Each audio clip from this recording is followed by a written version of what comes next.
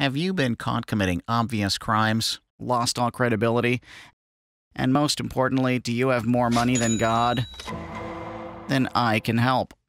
I'm Louis Freeh, former FBI director. American tax dollars paid to build my reputation, and now you can pay me to destroy it. Many of my friends are now for sale as well. So if you're in trouble with the law, hire someone who's above it. But don't just take my word for it, because no one should. In 2008, Nasir Kazemini was accused of bribing a senator. So he hired me to investigate, and I cleared him of all wrongdoing. Look at us now. My wife owns one of his condos in Florida. Total coincidence. Are you a fraudulent crypto douche tangled up with the law? Well, I can block your chains. I cleared Brock Pierce with the New York Attorney General despite being in business with him myself. If you thought cryptocurrency was complicated, wait till you see our scheme. Let's just say we did a lot better job of hiding it than Brock Pierce did with his child porn. Oops, probably shouldn't have said that.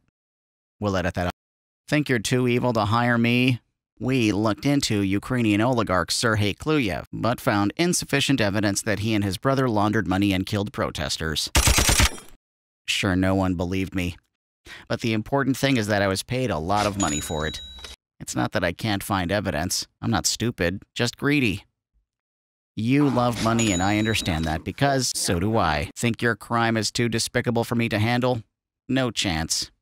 Dan Gertler and Benny Steinmetz fucked over Africa for natural resources. I conducted internal investigations to give them cover. Hey, if you go colonial, I will too. The Founding Fathers believed in your freedom to fuck over Africa, and so do I. So you've been caught money laundering. It's not the end of the world. Money laundering is like gambling, and I should know. I advised a casino that laundered Chinese money on American soil. With my cover, they even gambled on construction safety. So if you rolled snake eyes with law enforcement, double down with Louis Freeh. Do you think there's a depth I won't sink to? When Bendar bin Sultan was caught with $2 billion in bribes, I described them as a complex barter system. Hey, you might have a complex system, but I don't.